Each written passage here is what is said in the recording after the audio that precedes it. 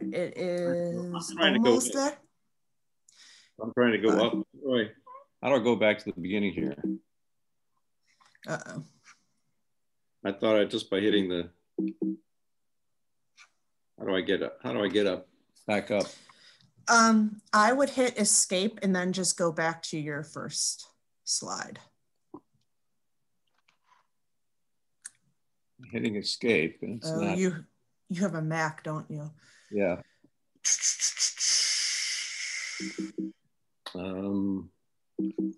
Yeah, I got to get back up. What do you think? Is there a command? Let me look at what the Mac. Oh, there you go. Is that going forward? That's going backward. That's going down. That's going forward. Yeah, I need to go back up. However you did that, do the opposite of that. Well, did Ben do that? Oh. No, you did that. Okay, there we go. All right. All right. Okay. All right. Well, welcome back, everybody, to the second session on climate and charismatic water birds. Our second speaker this morning is Sumner Matteson. And Sumner's had a 40-year career as a Wisconsin DNR non-game biologist and avian ecologist. And today he's going to talk to us about Wisconsin's Trumpeter Swan recovery program, a 30-year retrospective on research management and collaboration. And just a reminder, if you have any questions, go ahead and drop them in that Q&A box and we will answer them at the end. So with that, thanks a lot for coming, Sumner, and we look forward to your talk this morning. Well, thank you very much, Ben. Appreciate it. Before I begin, I want to dedicate this talk to Rodney King. He was the pilot biologist who flew us into the swan nest where we collected the eggs in Alaska. And Rod was a really unique and accomplished biologist, pilot biologist. At the time, back in 1989, when we began our first collection, he was one of only 5 pilot biologists.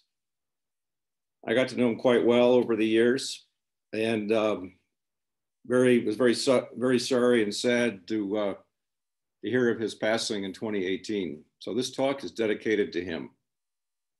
This is a picture of him refueling his Cessna 186 float plane in the upper left there. And then to the right,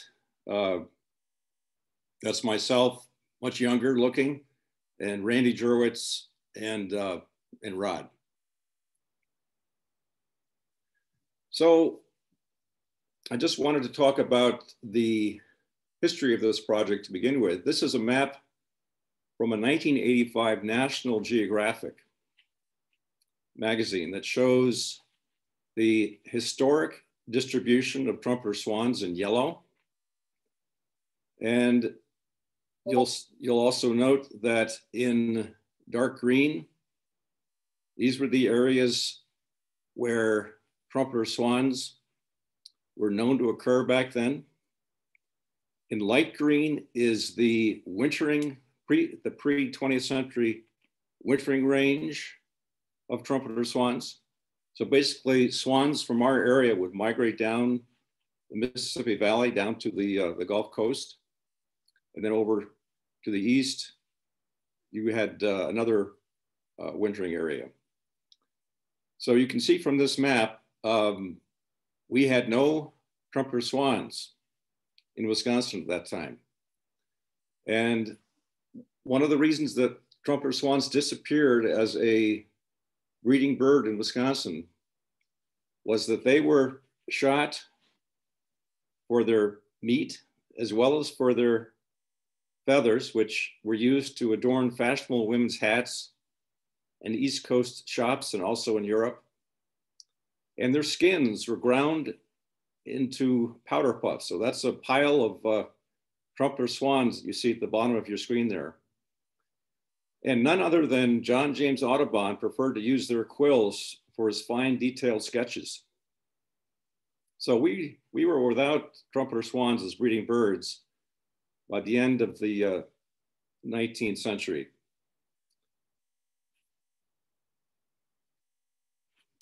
So this is a quote from Father Jacques Marquette, 1673. The river on which we embarked is called Meskusking. It is very wide, has a sandy bottom, various shoals that render its navigation very difficult. We safely entered the Mississippi on the 17th of June with a joy that I could not express. Its width is very unequal. Sometimes it's 3/4 of a league or mile. Sometimes it narrows to 3 arpents, acres.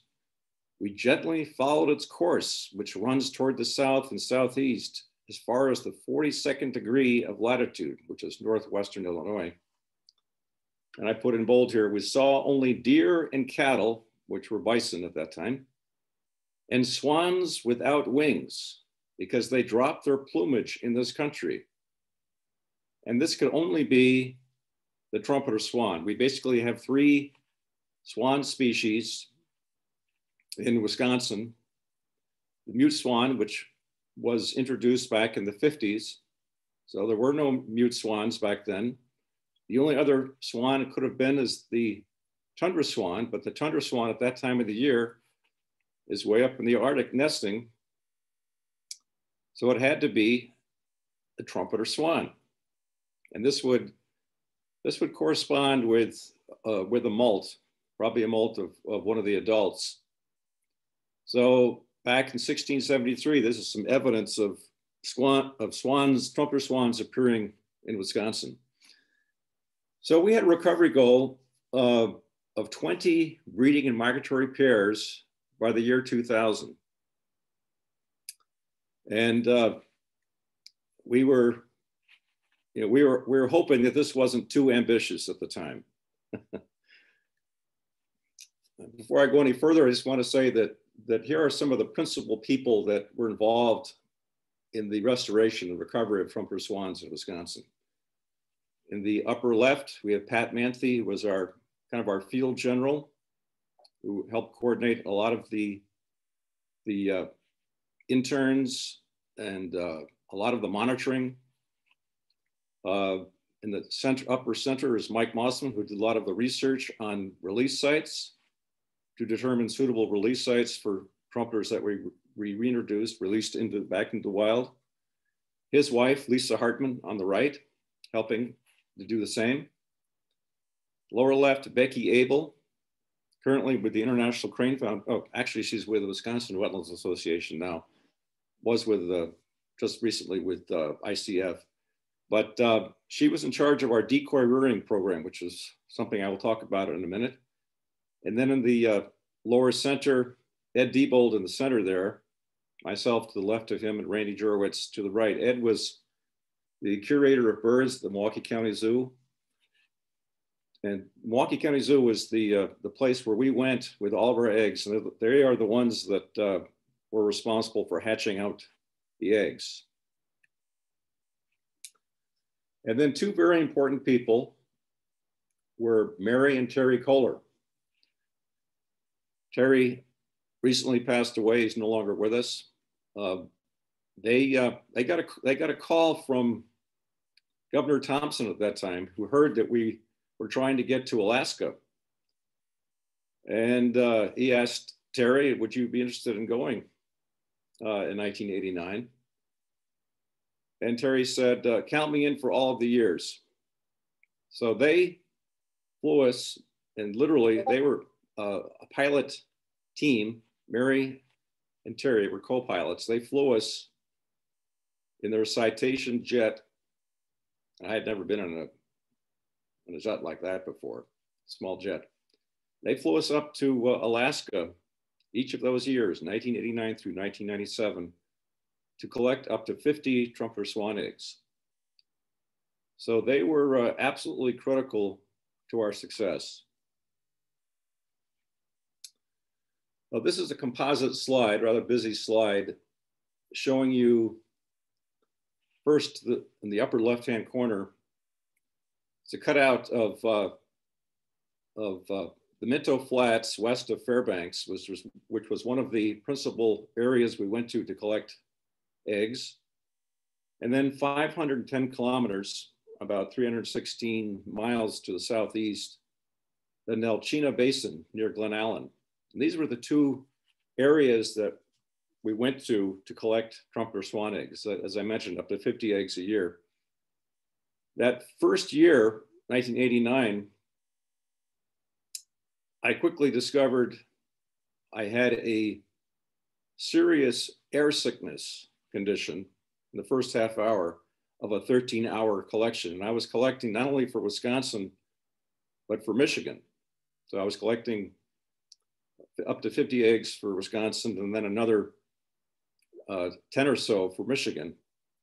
I learned later that it was an inner ear condition that I have, which was remedied with a scopolamine ear patch.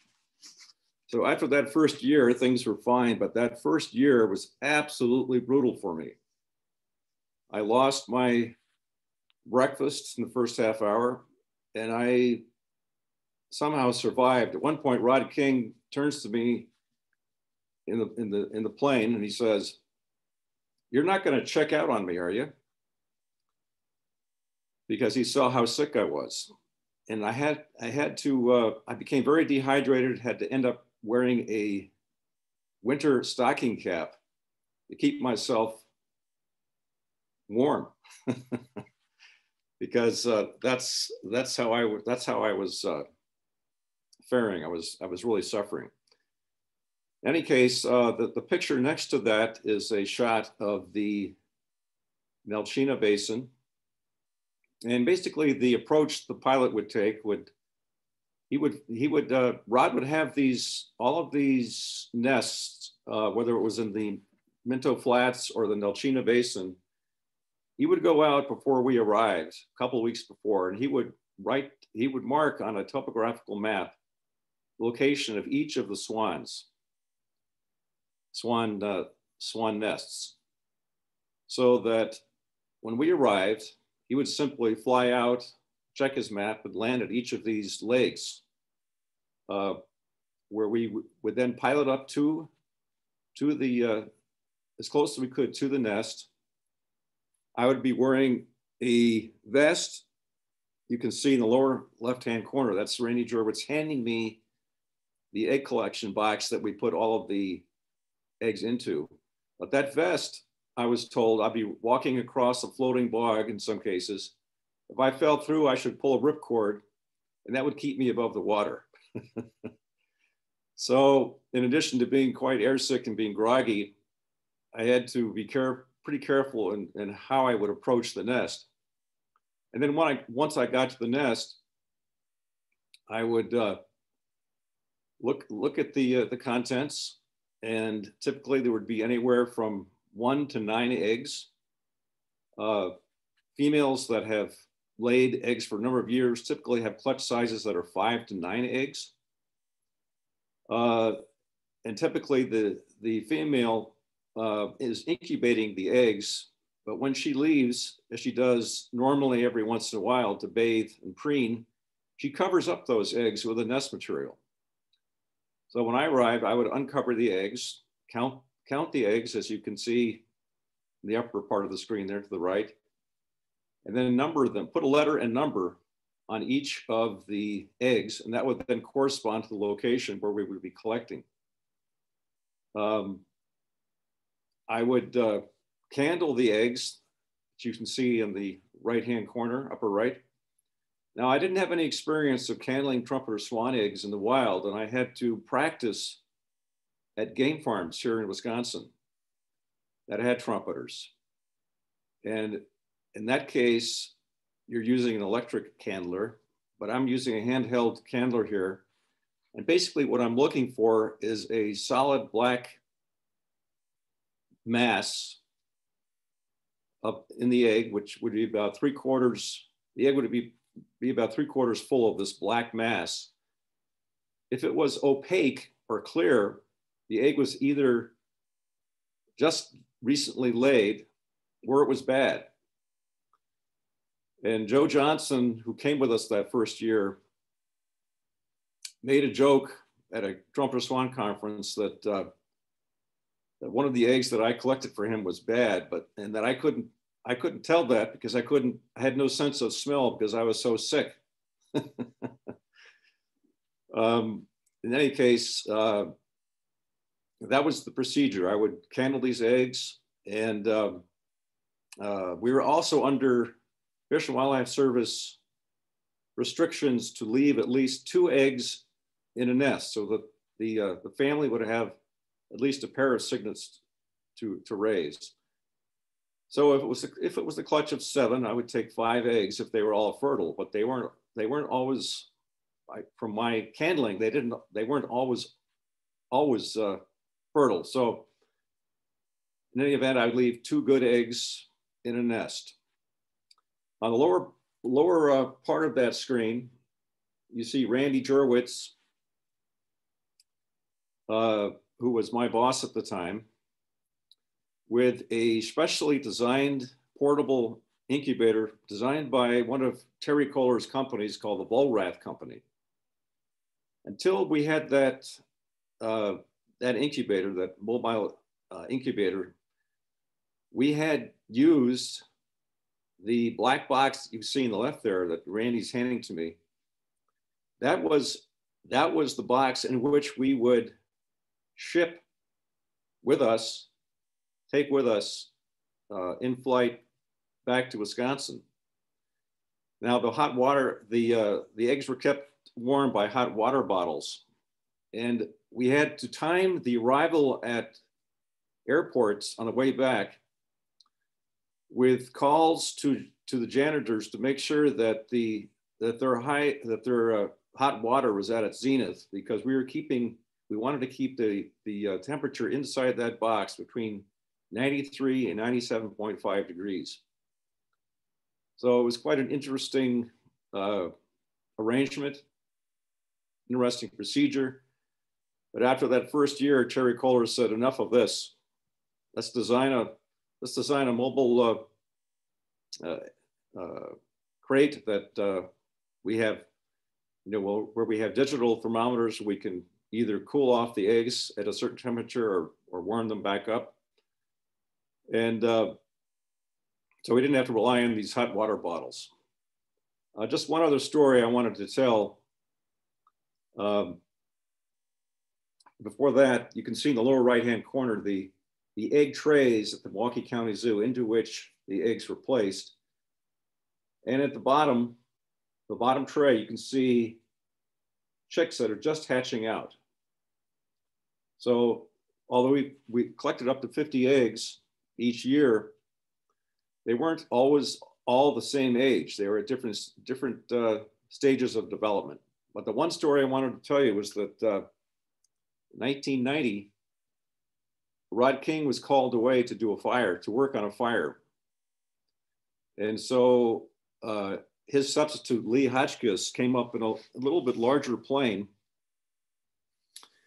And Randy, who's quite a bit bigger than me, and Lee, who was about Randy's size, and myself went out to the first lake, and we had all kinds of trouble taking off from that lake.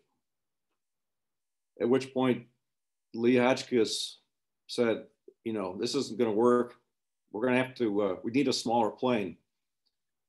So he radioed a father-son team, Jerry and Al Lee, to come out from Glen Allen.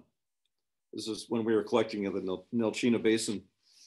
We tried to alternate between collecting at the Minto Flats west of Fairbanks and the Nilchina Basin to the southeast. So while we were waiting for them to come out, Al said to me, he said, why don't you and I go out to this lake, this large lake that I know about. And in the center of this lake, there's an island. And in the center of that island, there's a big bog, and there's a trumpeter swan nesting out there. Do you want to collect from there?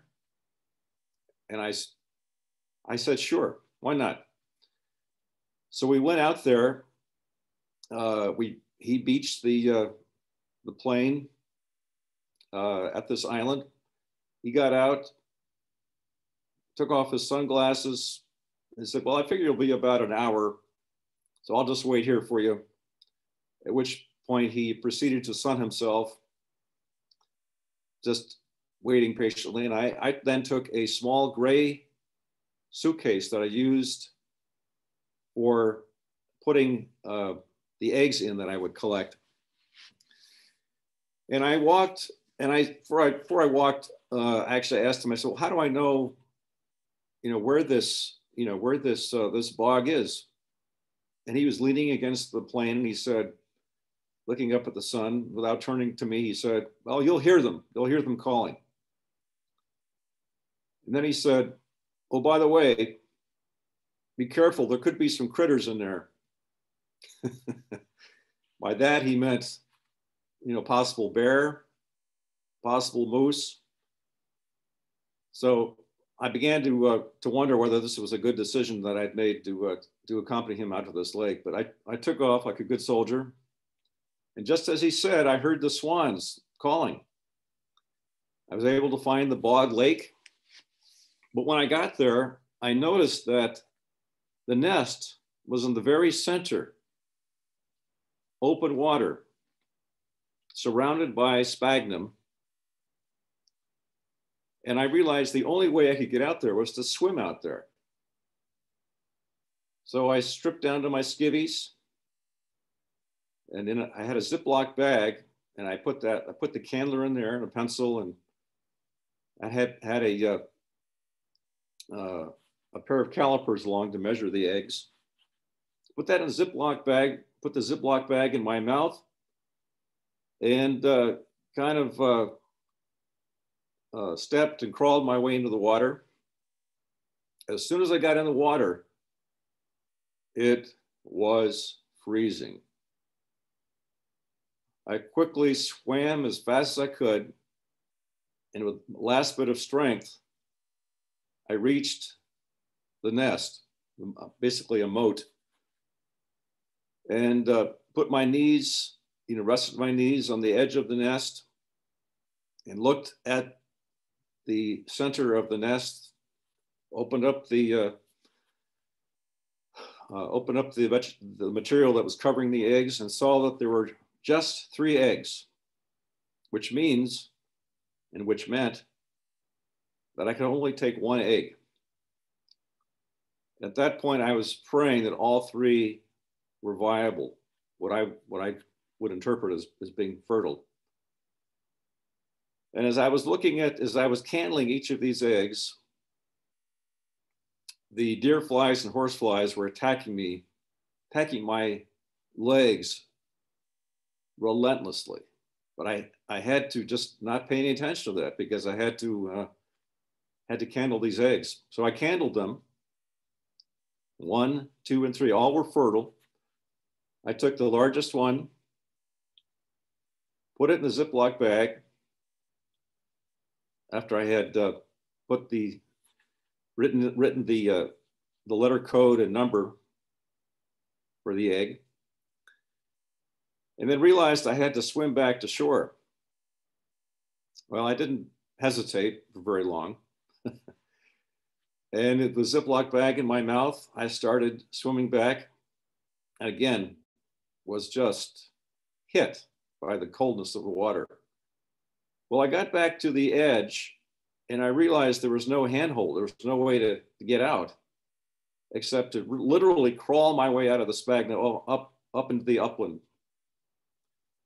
And I did that, dragging all kinds of muskeg and sphagnum with me, when all of a sudden I heard something to my right. And I stood up, dripping wet, looked to my right, and what should I see but a bull moose staring at me. So I quickly thought, well, what will this moose do? And I remember hearing all kinds of tales about how moose would charge and attack people,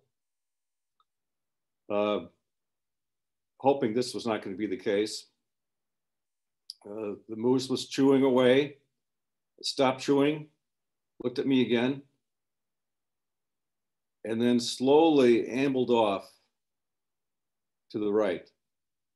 And I could only figure that it must have looked at me and thought, what in the world is this strange looking creature doing, dragging all of this wet aquatic vegetation hanging off of him? I must have been quite a sight for that moose. My heart was racing, glad the moose was gone. I quickly put the egg in the gray carrying little gray suitcase and headed back to the plane after getting dressed.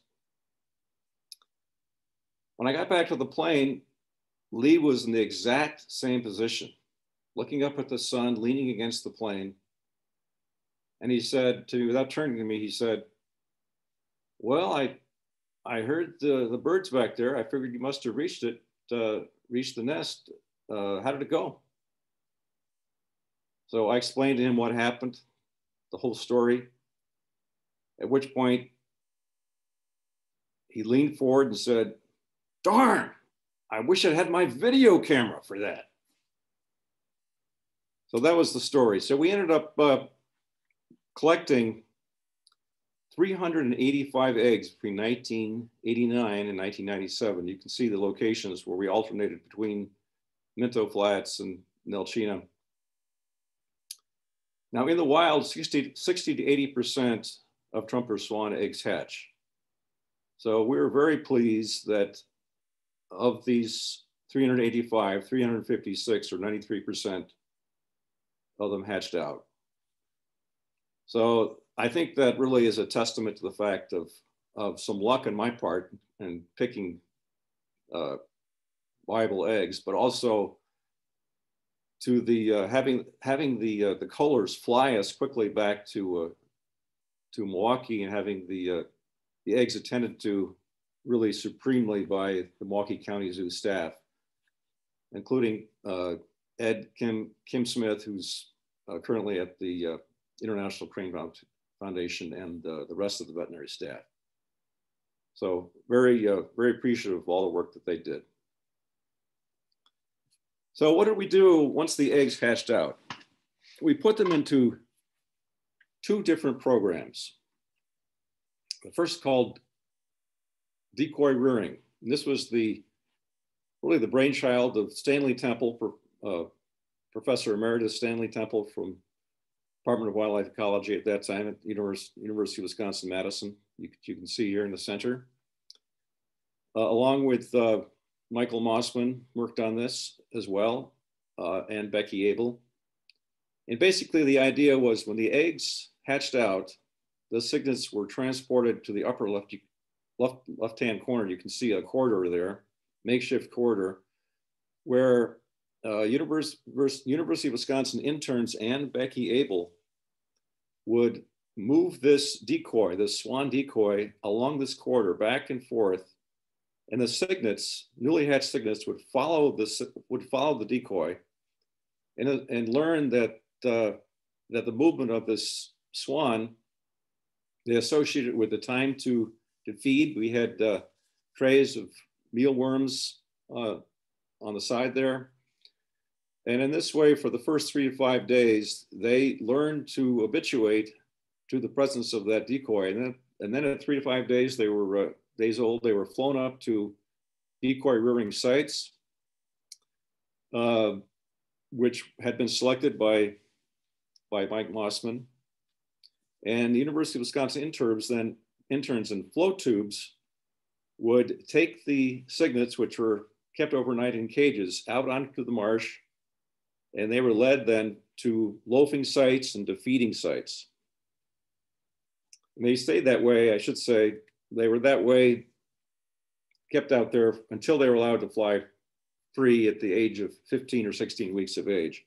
And they then flew on their own, migrated on their own. Now, typically when swans migrate, they're migrating as a family group. So there are parent birds guiding the cygnet south. In this case, the big question mark was, would these birds migrate? And that first year, you know, all of the geese and the ducks were bleeding and the swans were still there. Eventually they flew south to as far as 15 miles north of Dallas, Texas.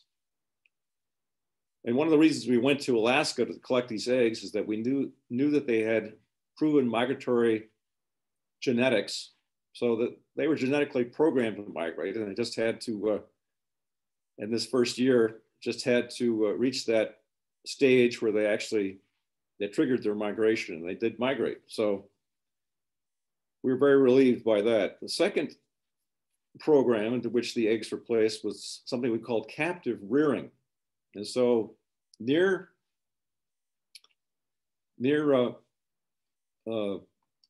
Milwaukee County Zoo, not too far away in Pewaukee, was the GE Medical Systems facility. And we worked with GE Medical Systems, and they built a site just for the swans. And we raised them in captivity. Maureen Gross, the lower left-hand corner, was in charge of their rearing. And then at 2 years of age, we would wing clip them and transport them to selected release sites at wetlands in northern and central Wisconsin. What's interesting about this site, this GE Medical Systems site, is that one of the original owners of the land there was Carol Neely. Now, Carol and Cy Neely was a couple that we stayed with up in Glen Allen. And it was a total coincidence that as we learned, that her family used to have the land where this GE Medical Systems facility was built. So you talk about a coincidence of coincidences. It was really quite remarkable that the people that were caring for us up there actually used to own the land where the captive rearing was occurring. So in the lower right-hand corner is one of the release sites. And that first year, we were looking at Crex Meadows up in Burnett County, northwestern Wisconsin. The third technique we used, which was less important than decoy rearing and captive rearing, is something we called captive parent rearing. And in this case, at the BP Amico plant near Naperville, we got a pair of swans to them, and they were able to raise cygnets. These were adults that were unable to fly. And we had 3 different sites that where we had captive parent rearing occur. But what would happen is that when the cygnets would approach fledging age at 15 weeks, we would take them then and release the cygnets up at selected sites in northern and central Wisconsin.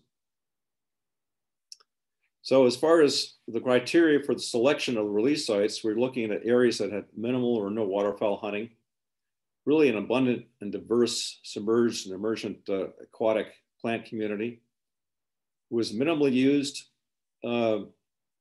by people, had presence of emergent or shrubby escape cover, the absence of power lines, because that's very important. We're finding now that since the program began, is that power lines can be one of the principal mortality factors. Collisions with power lines is a real serious issue. Looking also at abundant diverse wetlands within 10 miles of the release site. And an additional criterion was that the decoy rearing sites had controlled access near a DNR, or Fish and Wildlife Service maintenance facility. Also, we're looking at water depth of 1 to 3 feet for working in the flow tubes, and the presence of islands or dikes appropriate for the overnight cages that held the cygnets. So how did we do? with the release. Between releases, between 89 and 2005, we released 196 birds through the decoy rearing method, 159 through captive rearing, 32 through captive parent rearing, and then other miscellaneous techniques, a total of 394. So about almost 50% of the birds came through the decoy rearing technique, and about 40% from captive rearing, and only about 8% from the captive parent rearing. You can see in the lower left-hand corner, person in the float tube, they would have a pole connected to, with a line connected to the decoy that they would pull along, and the cygnets would simply follow that decoy to a loafing site or to a feeding area. So once we began to establish trumpeter swan nests, we then shifted into a monitoring phase, and we had aerial surveys to locate the nests, ground truthing. We get out there and determine the clutch size of at nests, and then an August flight to locate families and count cygnets, followed by a cygnet roundup, mostly cygnets. Sometimes it would be a molting adult that we'd also round up. This would occur in August and September. Pilot would be overhead. We'd have a walkie-talkie directing a flotilla of kayaks and canoes. And then we'd mark the birds with Fish and Wildlife Service leg bands and neck collars. We conduct health sampling for lead poisoning and diseases and for DNA sexing. And then we'd also weigh each bird. We'd come back and do one more flight in late September, early October to determine production, how many cygnets were actually fledging. So this is just a slide showing what the roundup was like in the kayak. You could see the cygnet unable to fly, of course. Once, unlike geese, which tend to be quite aggressive once you have them in hand, once you have a swan in hand, they become very docile and relaxed. Relaxed in terms of what we would think of being relaxed in the sense that they do not squirm or fight at all. They just allow you to process them. And here we are weighing them and then releasing them. In this case, this was at the Yellow River Cranberry Marsh.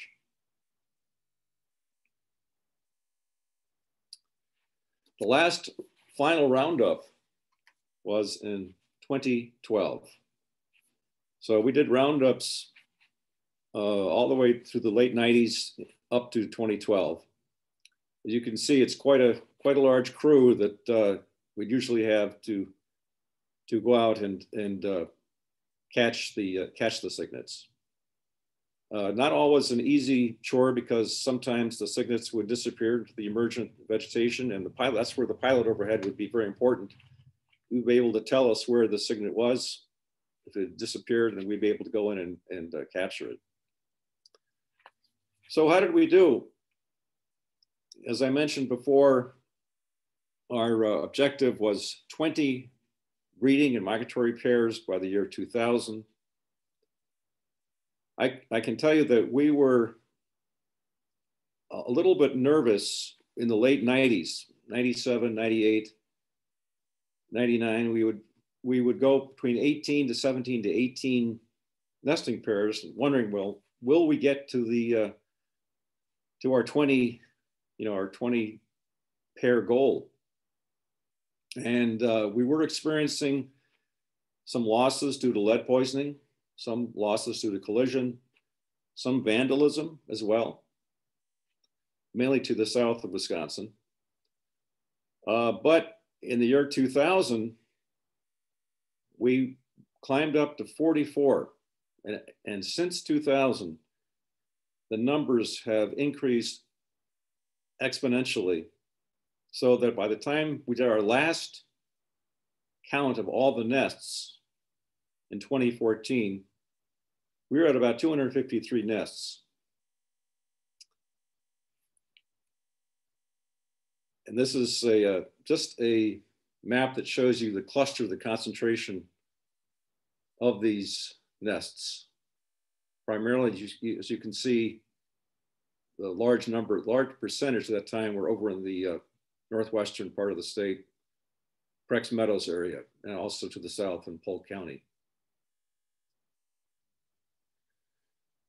So we learned that that trumpers were basically selecting shallow impoundments, waterfowl production areas, sedge and cattail marshes that were 1 to 2 meters deep or less. Also marshes, small farm ponds, glacial potholes with abundant submergence and emergence. They also occupied backwater sloughs, beaver ponds, bogs, hardwood swamps, lake marshes and lake edge marshes.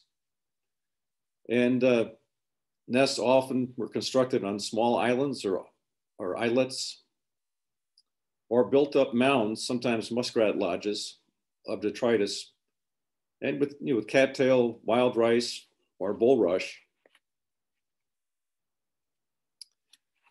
I should also mention that back in 1999 through 2001, we experimented with tracking 16 swans with satellite transmitters involving the Riverbanks Zoo, the Bronx Zoo, the Milwaukee County Zoo, and others. And based on our results from that, the shortest migration was 41 miles. Basically, these are birds from creeks going to the southwest, not that far. The longest migration was 607 miles down to southwestern Illinois. And we found that from that small little study that wintering habitats generally were similar to breeding habitats. For example, central Wisconsin with the dike pools and impoundments, we found that in the wintertime, they would winter at these reclaimed strip mines in southwestern Illinois, managed principally for waterfowl. In the lower left, you can see the map of the line of that long migration. So fast forward to today, we are part of a regional migration ecology study, telemetry study, that started in 2019, and really is looking at trying to evaluate year-round swan movements, determine year-round habitat use, limiting factors, calculate annual survival rates. And so marked swans beginning in 2019, we now have, between 2019 and 2020, a total of 103 to date.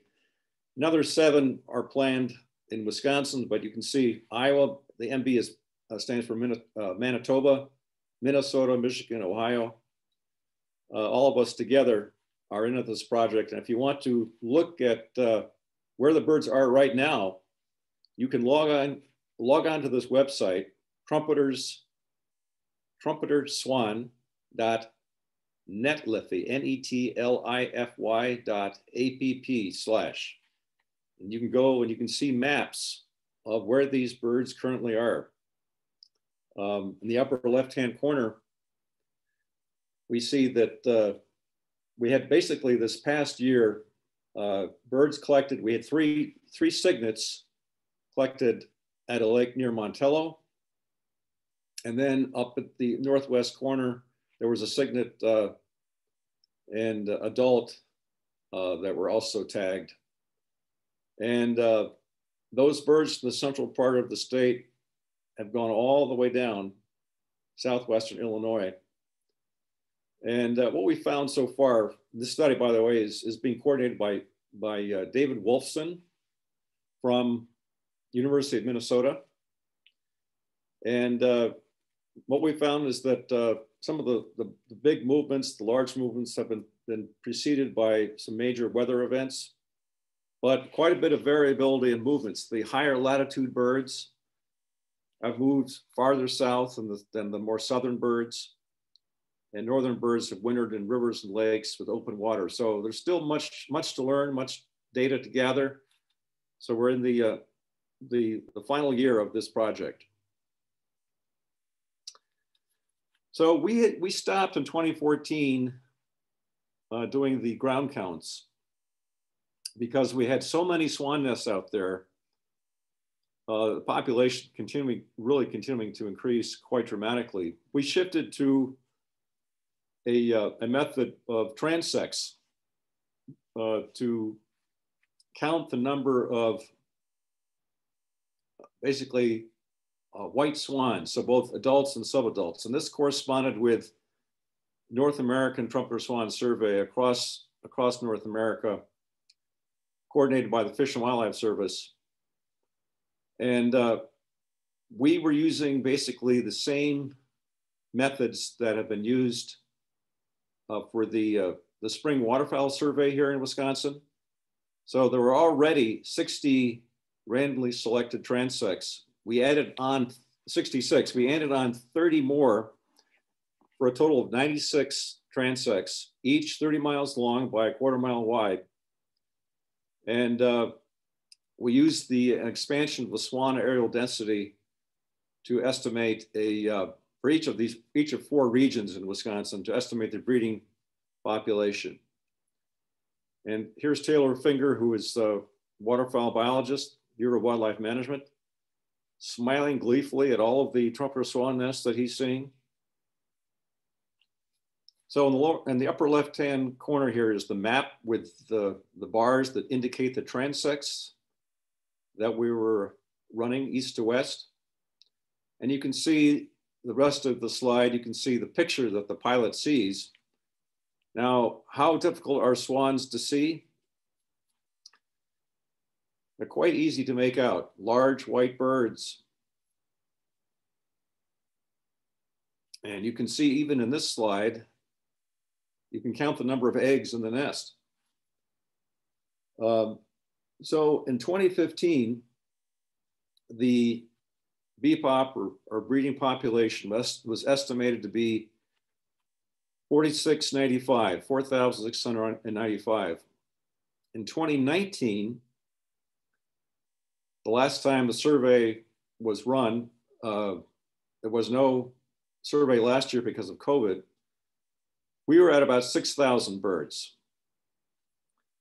So quite a jump from our goal of 20.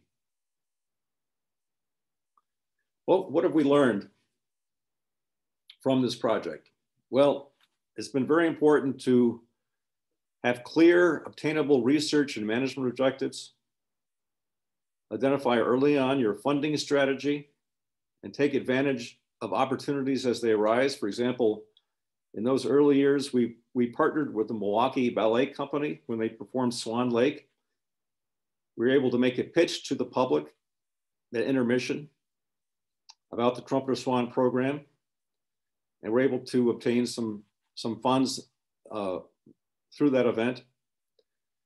And then remain open to new and different approaches. We started out, I should say, I didn't mention this at the beginning, we started out with cross-fostering in 1987, cross-fostering trumpeter swan eggs under mute swans. We had 35 eggs that we used for that in those very, very early years. Only one cygnet was able to reach fledging stage due to snapping turtle predation. So at that point, in 1988 is when Stan Temple and Mike Mossman and Becky Abel put their heads together and came up with decoy-rearing. And then also we have partnered with the Bad River Band of the Lake Superior Chippewa tribe and released birds up there as well. And then build upon our partnerships. We've had over 700 different partners. And then learning to celebrate success with them, as well as learning from any kind of disappointments or failures that we experienced along the way. But above all, to persist your goal. And this is really true in life of anything. You know, persist and visualize reaching your goal. regardless of what the objective is. So these are some of the major Trumpeter Swan programs, program partners. Through the DNR, the Bureau of Science Services, Wildlife Management, Endangered Resources, Minnesota DNR, Michigan DNR, Fish and Wildlife Service, the Trumpeter Swan Society, the Natural Resources Foundation of Wisconsin, very, very important in helping us to raise funds. They played an absolutely essential, critical role to funding our efforts. The Milwaukee County Zoo could not have happened without their involvement. The Zoological Society of Milwaukee County and the Prairie Chicken Society were all helpful in raising funds for us. Interns came from the University of Wisconsin-Madison, that time called the Department of Wildlife Ecology. General Electric Medical Systems, as I mentioned, near Milwaukee, very instrumental in wintering those captive reared swans. Woodway Capital Corporation, the Kohlers.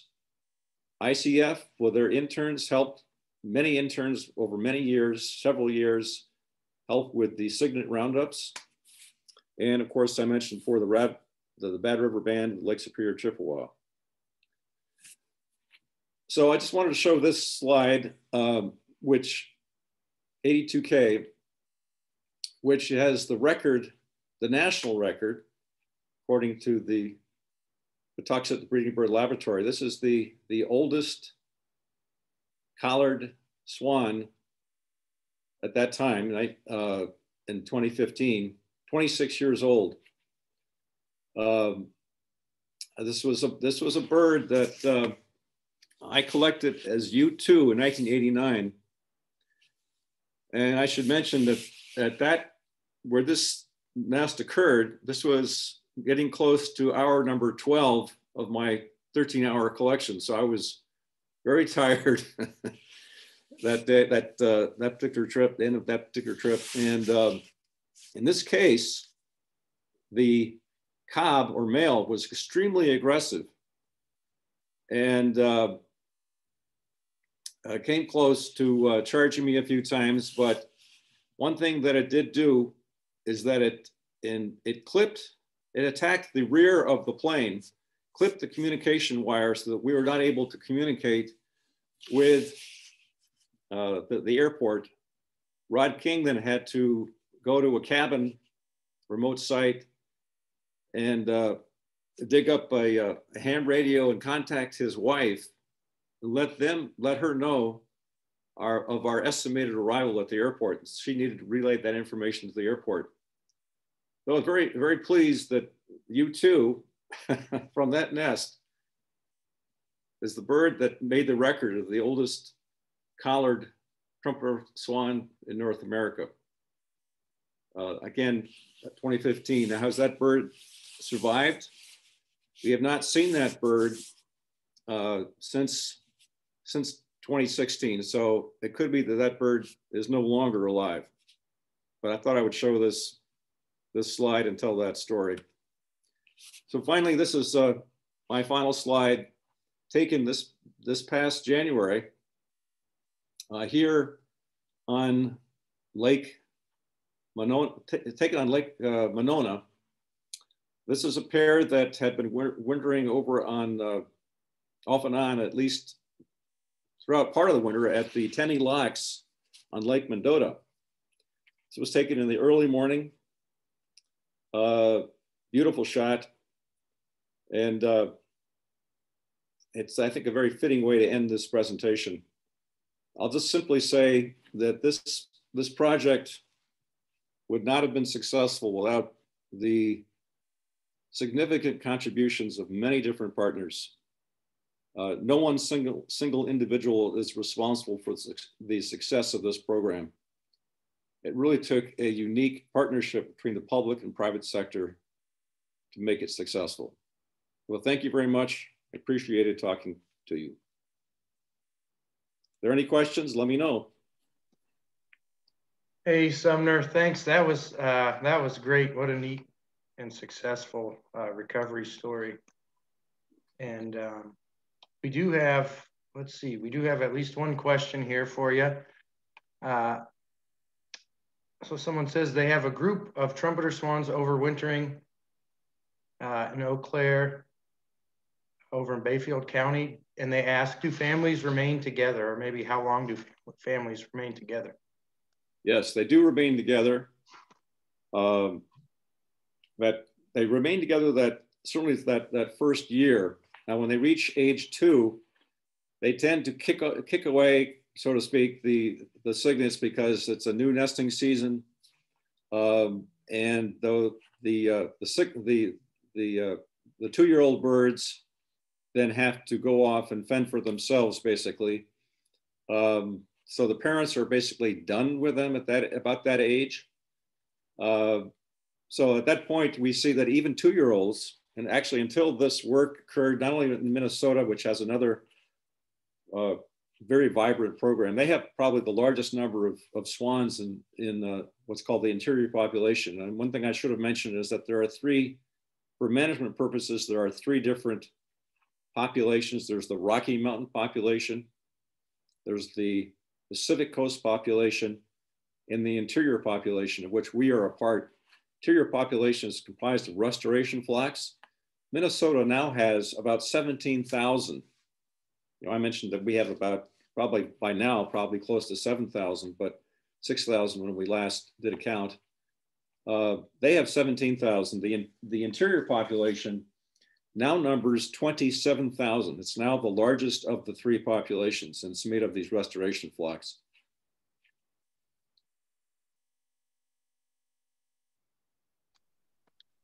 Yeah, it's pretty impressive. It's amazing how well they've done over the last couple of decades. Yeah, I mean, if anybody wants to know in terms of how the other populations are doing, the Rocky Mountain population has not met their population objectives. They are, at last count, at least in 2015. So this may be old information, depending on when the next survey occurs of that population. They were at about 11,721, and the Pacific Coast population had a population in 2015 of about 24,000. So 24,000, 11.7, and 27,000, altogether about 63,000 trumpeter swans breeding in North America. 63,000 swans, trumpeter swans in North America. That includes both subadults and adults, so breeders and non-breeders. One thing that we were able to prove through our restoration efforts is that it was believed that up until we began our restoration effort, the trumpeter swans didn't begin nesting until they were 3 or 4 years of age. And that was because a lot of the studies occurred in saturated habitats. Well, what we found out through our program specifically is that 2-year-old birds, these decoy-reared birds that reached 2 years of age, they started breeding at habitat that was widely available for trumpeter swans. And it just showed that if the birds have the habitat, if they're not restricted, they can nest as early as 2 years. And so we kind of turned things a little bit on its head by discovering that birds can nest that early. They didn't have to wait until they were 3 or 4 years of age. And that has also contributed to the tremendous growth that we've seen of the trumpeter swan population in Wisconsin. We've got a few more questions here, maybe related to where we can find trumpeter swans in Wisconsin. So someone makes a comment that perhaps folks would be interested to know that they might be found in corn stubble in the spring, not where you would maybe expect to see them. And then someone else asks where you can find trumpeter swans over at Crex Meadows, and if you can find them there, when is the best time of year and day to see them? Yeah, Crex Meadows would be a great time. I should mention that the Natural Resources Foundation has had field trips up to Crex Meadows. So you might check with them to see if they have a field trip planned this year. Natural Resources Foundation, you can just Google them and you can connect with them that way. the best time to see them, I would say, would be in August, late July, August, and September, when they have their family groups. They're very visible. They're out in the marshes. The density is quite high up there. So if you call ahead to the office, they can tell you exactly where to go that year to see them. But July, late July and into August, throughout August into September, that's the best place to go. And it's well worth it. Yeah, let's see, we've got a few more here. What is the cost of a year's worth of work to monitor the swans on average? Well, it's changed because we no longer do the nest counts. Monitoring is now occurring by air through these aerial transects. And I don't have the latest figures on that. We haven't done this. We didn't do this last year. So current dollars, it's probably around 5,000 or so, but I could, whoever wants to get a hold of me at sumner.matteson@wisconsin.gov, I can get you some exact figures. All right, and then we've got, let's see, we've got a few more here. Is there any documentation of birds in the various populations dispersing to any of the other populations? That's a good question. So yes, we've had, well, in terms of, I'm not sure if that person means to each of the managed populations like Pacific, or if they mean in terms of between states. Not sure exactly what that means, but I can say that we have had some birds from Wisconsin go into Minnesota and nest there, and vice versa. We've had Minnesota birds nesting in Wisconsin. We do have birds that commingle during the wintertime. We've had birds going to the southwest, also as far east as the Chesapeake Bay in the wintertime. Not many. Most of them head to the southern part of the country, southern part of the Mississippi Flyway, down to Missouri, southwestern Illinois, Indiana, so forth. But we do not have, for the most part, we do not have larger groups. We do not have the Pacific Coast birds. We do not see, Rocky Mountain birds over in the interior population for the most part. There might be some birds over in western Minnesota that come from the Rocky Mountain population, but I'm not sure about that. But as far as Wisconsin, we see mainly just the interior population birds here. All right, and we'll wrap it up. We've got one more. Are they aggressive to loons? That's a very good question. I would say overall, generally, they are not aggressive to loons. They're more aggressive to Canada geese.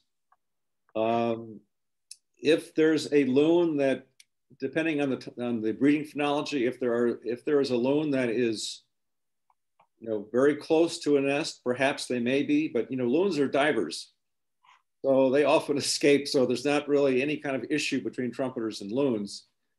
Trumpeters will go after Canada geese that occupy their territory. And I should say the territory of a trumpeter swan ranges from 6 to about 150 acres in size.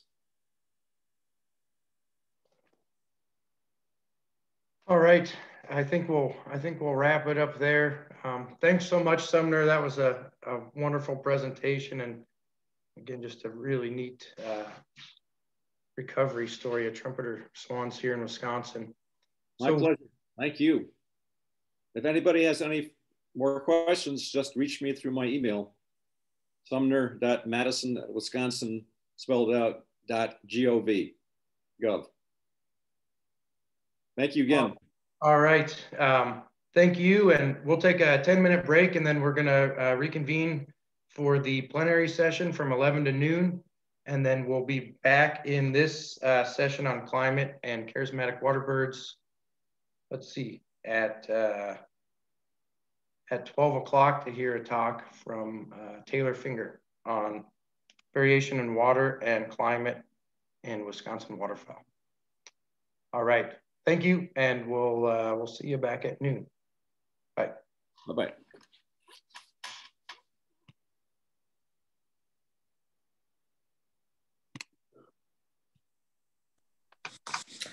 Thanks, Sumner. That was great. Oh, you bet. You think people Yeah. know that? I learned a lot. But I'm assuming people probably did. It's really interesting to hear. Oh, good. Yeah. Yeah, there was a lot of good comments. You know, I think people really appreciated it in the question and answer session. So. Oh, good. Yeah. Well, it's been quite a story. Just the way it's grown and the way the population has grown and the number of people that have been involved. And there isn't a day